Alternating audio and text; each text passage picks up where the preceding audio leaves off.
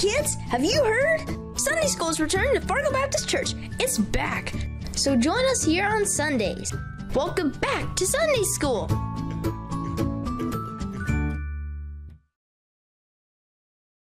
Hi, and welcome back to this week's Kids Zone. We'll be continuing in Proverbs chapter 2, verse 18 through 22 to finish off Proverbs chapter 22 with the decisions you make will have consequences.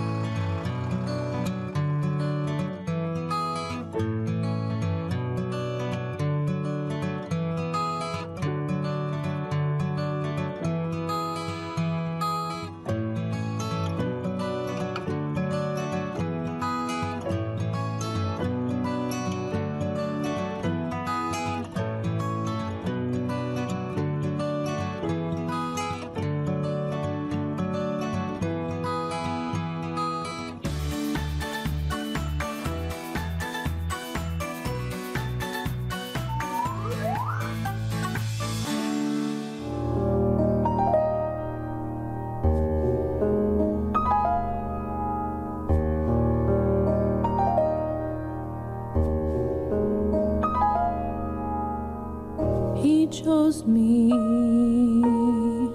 before the world was known. He chose me to be his very own. He made me, then let me choose my way.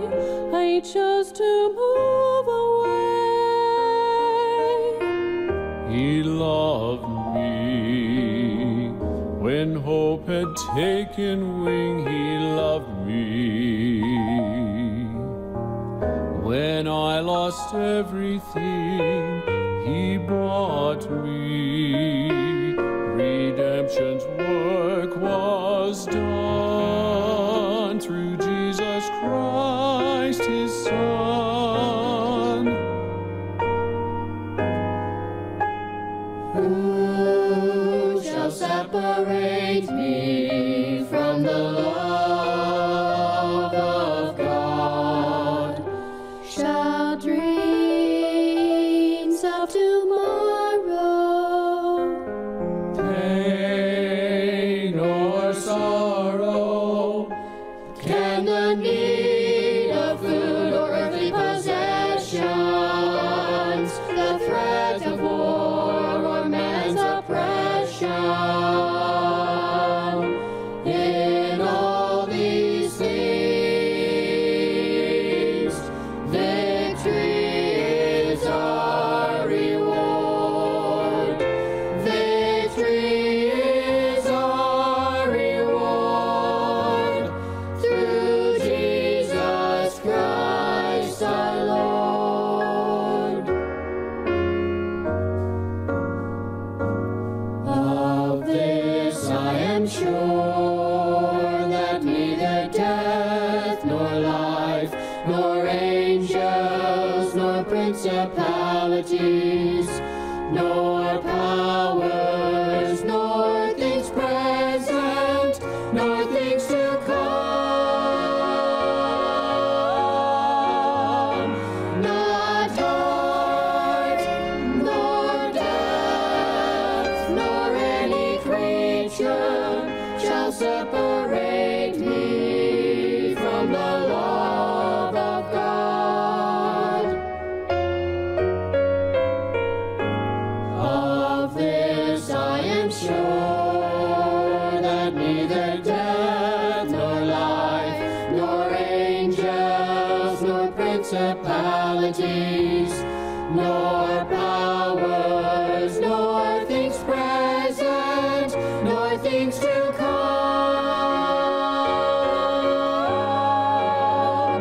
not height, nor depth, nor any creature shall separate me from the love of God.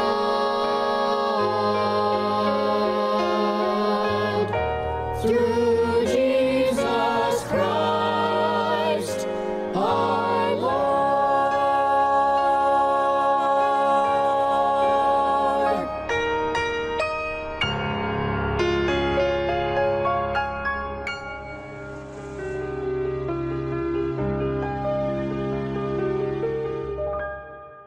everybody, my name is Fotinos Koyanitis, and we'll be continuing in Proverbs 2.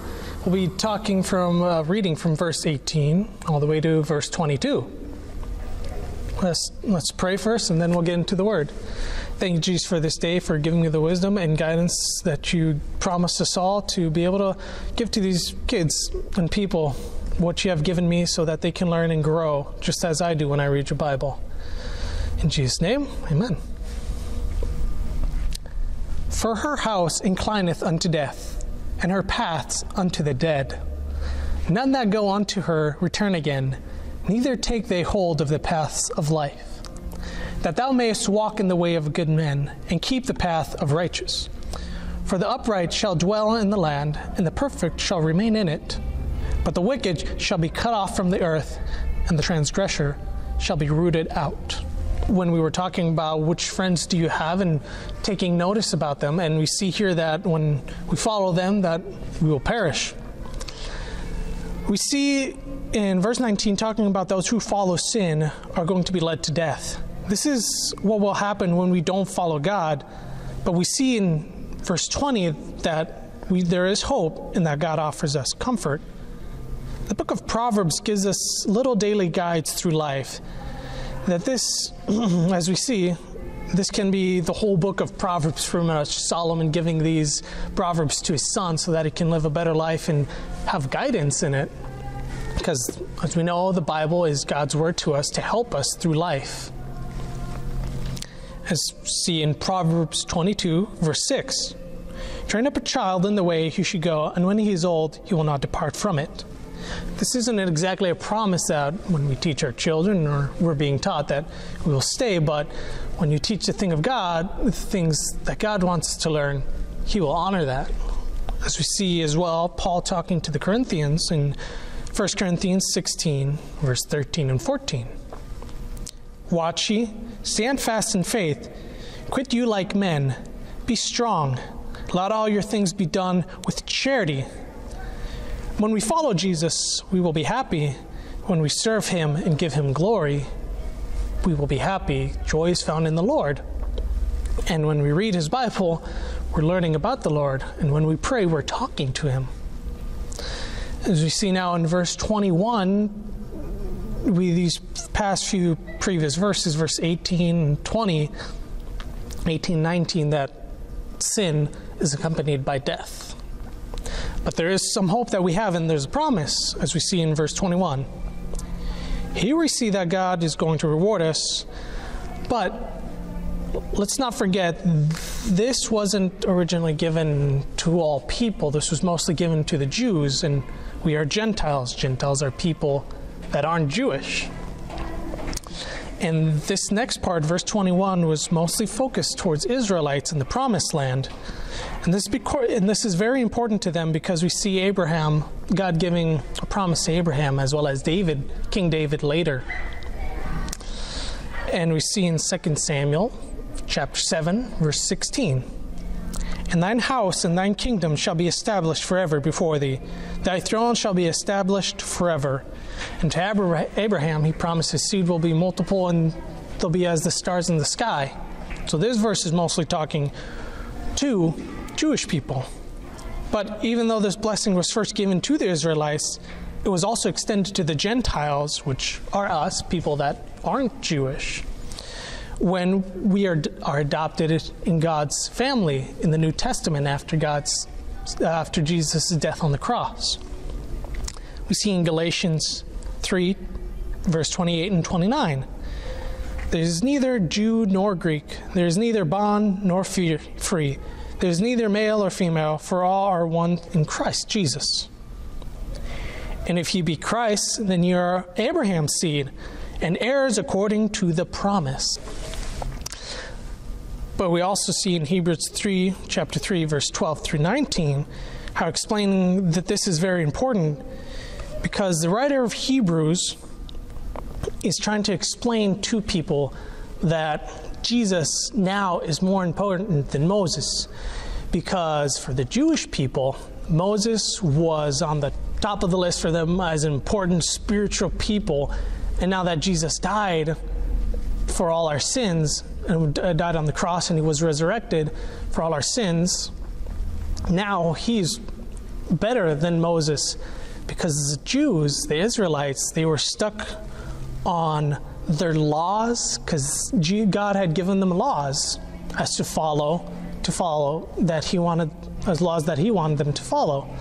But now there's a new way for, not exactly a new way, but Jesus wants them to follow something new, not the laws, because we are saved when we believe in Jesus and when we accept what he did for us on the cross. He died and he took our sins, and then he was resurrected again 3 days later.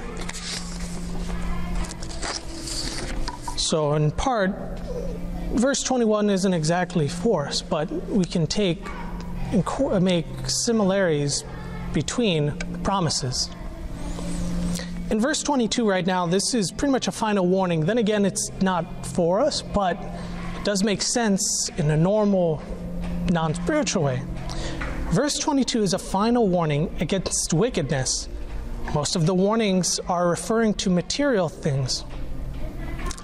Let's not forget that this is mostly, again, referring to Israelites, but as we can see, it can be applied to how wicked people will pay in the end for what they have done and will be separated from God. This does not have to do with loss of salvation. If you are saved for eternity. Nobody can take you away from God. But when we go back to last Sunday school, we see that the Bible gives us a guide for who our friends are and for us to be able to see who the evil people are. And a lot of times we'll be looking at people doing evil things and we start to get jealous, like, why are they getting away? Why am I struggling with this and that? But they're just being all fine and nothing's wrong. They won't be. This verse and a few other verses in the Bible say that they will pay for what they have done in the end. The wicked people aren't going to get away from what they do, and you won't get away from all the wicked things or all the bad things that you do, even the ones that people don't see. God sees them. He knows what you've done. He's always with us. The word omnipresent means always with us, always together. But when we look at the whole chapter in Solomon, pretty much the whole of Proverbs is giving us advice on how to follow God. And pretty much the whole Bible does that. But Proverbs is kind of like a daily, you can read one chapter a day and get some wisdom from it and learn things on how to be better and want to serve God. And it's a reminder to us that all the bad things that we do, God knows them. People might not know them, but God knows our heart and what we are doing. So in closing, are you following God? Or are you doing wicked things that people don't see and that you think you can get away with? There's always a price to pay for every decision we make.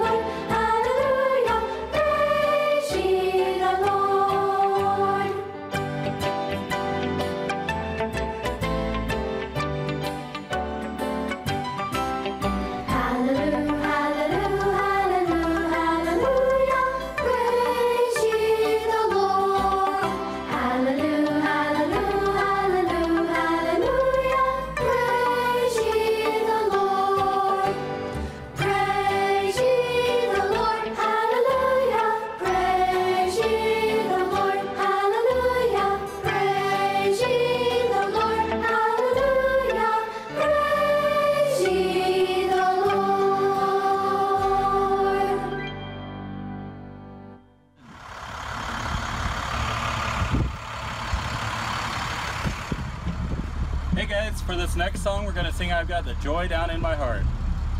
I've got the joy, joy, joy, joy down in my heart. Where? Down in my heart. Where? Down in my heart. I've got the joy, joy, joy, joy down in my heart. Where? Down in my heart to stay.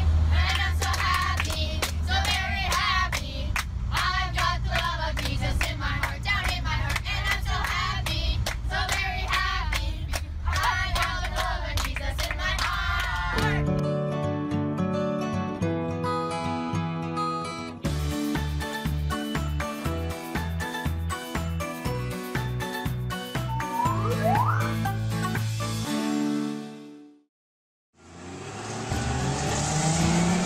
Hey kids, have you heard? Sunday school is returning to Fargo Baptist Church. It's back. So join us here on Sundays. Welcome back to Sunday school.